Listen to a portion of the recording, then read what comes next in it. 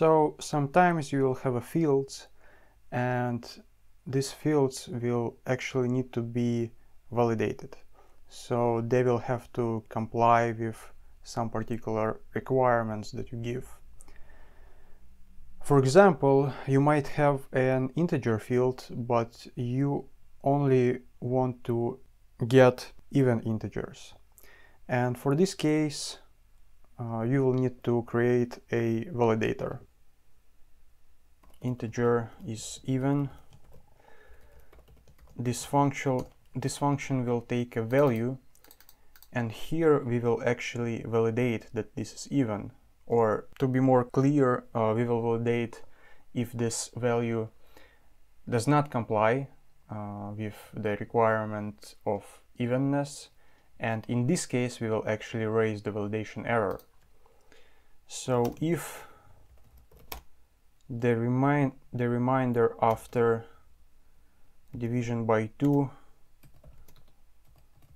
does not equal to 0, in this case we will raise validation error that I just imported from Django core exceptions, and here we'll say that our value will convert to string.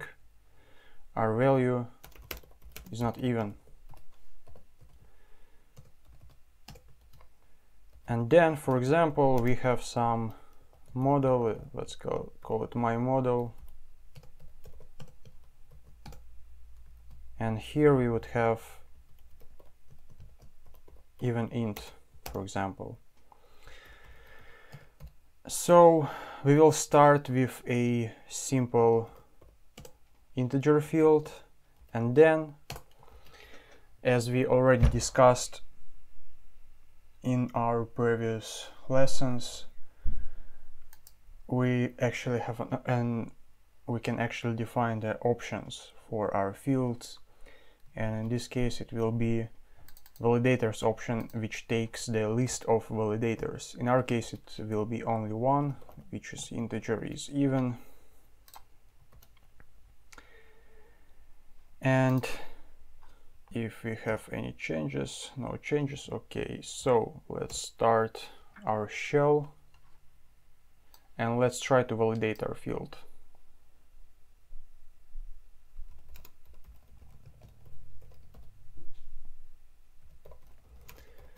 Let's import my model and let's create the odd number. Actually, let's create the object of my model class.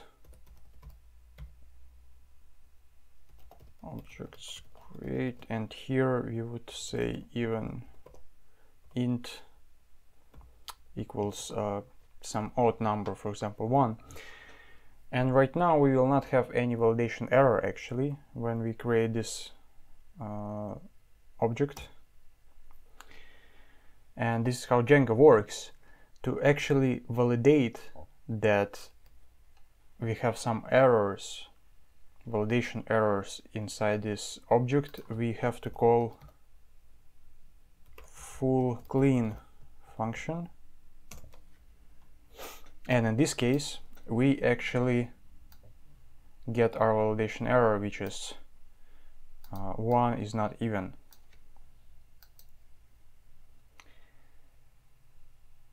Yeah, and this is very simple example, but you get the idea. If you need some more complicated logic, I think you can easily implement it. It's more, I guess, about knowing Python than